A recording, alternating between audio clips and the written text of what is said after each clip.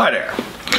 This episode I will show you how you can make an extraction from herbs or any plant materials that contains oils, like essential oils, or any resins that may be residual on the leaves.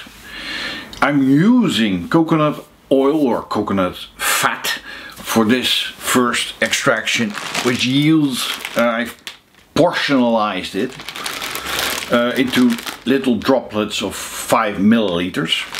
It's a solid fat in my part of the world, but of course you can also do extraction with liquid oils, which works a little bit different, and I will explain to you in the end.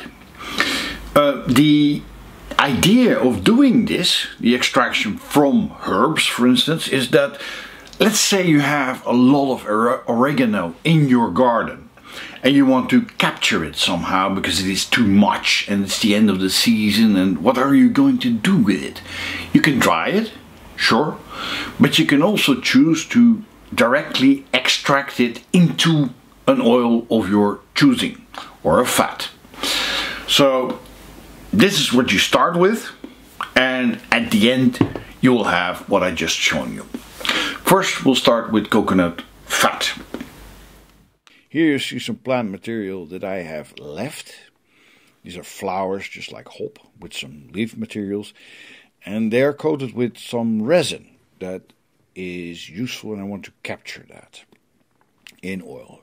Plant name is irrelevant right now. We put it all in a big pan or stock, kettle, whatever you call that. The advantage of fresh material is that nothing has yet left as opposed to dry.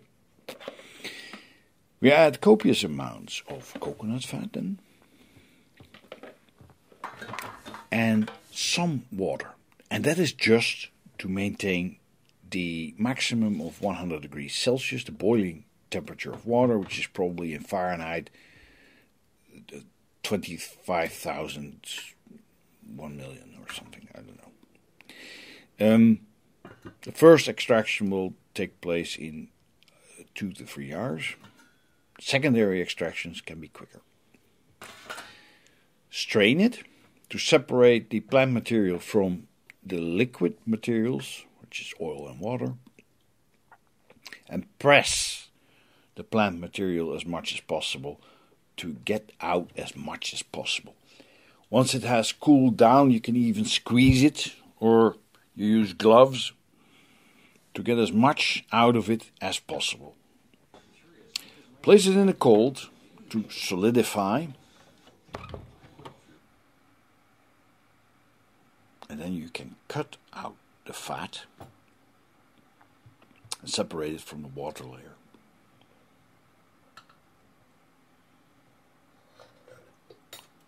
The water layer is to be kept for further extraction, because it still contains a lot of materials.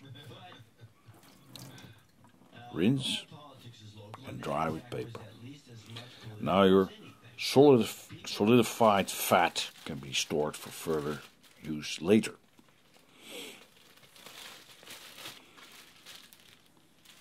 In this case, we want to give the fat or oil a heat treatment at some 100 degrees Celsius for 45 minutes.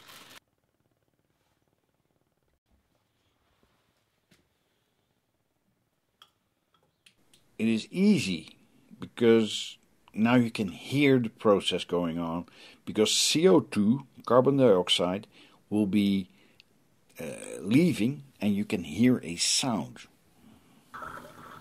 of the escape of CO2.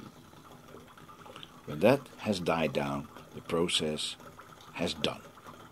You can portionalize the oil in, for instance, 5 milliliter droplets, freeze it, and store it for further use later on. So there you go. This is how you make your own solid fat, coconut fat, with a herbal or plant extract in it. You can also do this, as I said, with liquid oil For instance, sunflower seed oil, which you would use because it is cheap. Because you can also use olive oil, but that would be comparable to coconut oil in price. So you use sunflower seed oil, and then you can make an extract like this. And you may see some sediment here from plant material still, solids you could say. And the process is pretty comparable, except now you're not turning the oil into a solid, but you're turning the water into a solid, ice. So your pan with your layer of oil and a layer of water, you put it in the freezer, you put it outside when it is freezing, and then the oil can be poured off. That simple. Now, keep thinking. Use herbs from the kitchen, for instance, from plants that are edible, and always maintain your personal responsibility. Nobody can think for you when it concerns your own health and safety. Thanks for watching, and remember, if you're looking for a public speaker, I'm available